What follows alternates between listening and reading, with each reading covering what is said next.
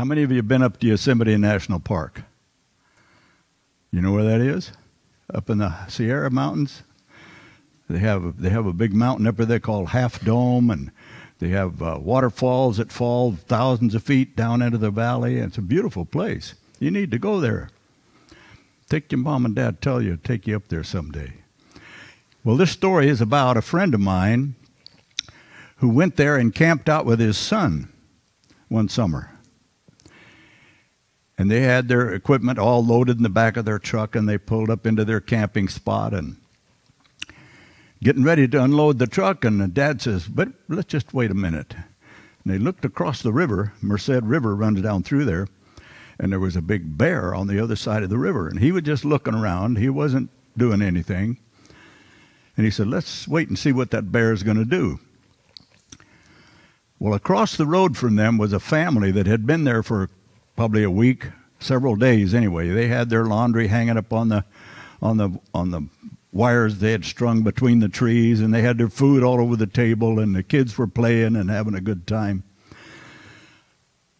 Well, the father and the son are watching this bear, and all of a sudden the bear puts his foot in the water and starts across the river, coming to where they were camped out. And Dad says, you know what, maybe we better get back in the truck till that bear decides what he's going to do. So they did. They got back in their truck, and they're watching this bear. So the bear comes across the river, comes around their campsite and smelling for food, anything he could find. You know, bears they like to eat. Because, you know, they sleep during the winter. Did you know that?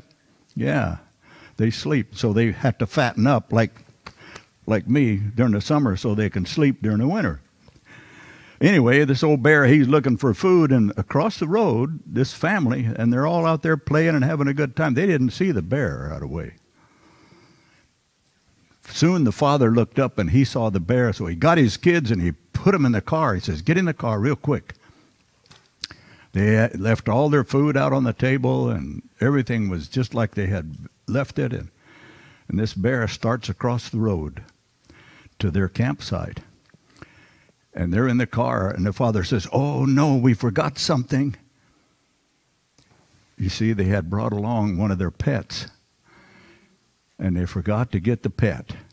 And it was a little tiny kitten, very small, just a little tiny kitty. And the father told the kids, said, get down in the bottom of the car and don't look out the window or anything. Well, this bear is coming across the road. This kitten spotted the bear. And so he walked out in the middle of the road to meet this bear. And the bear sticks his nose down in that cat. You know how little kittens are. And he sticks his nose down there, and that little kitten said, and that bear raised up on his hind legs like this and turned around, and back across the road he went, back across the river, and disappeared into the woods. Now, the same thing happens to you. When the devil comes and tells you you should do something, or you should do this or that, if you resist him, he'll flee from you. If you tell him, no, I'm not going to listen to you, get behind me, he'll leave you alone. Just like that bear left that little kitten alone. You believe that? Yeah. That's my story for today. Resist the devil and he'll flee from you. Claim God's promises and he'll faithfully bring you through. So you guys have a good Sabbath. And remember that story. Be sure and tell Satan to get behind you. Flee from him and he'll leave you alone. Have a good Sabbath. Thank you for coming up.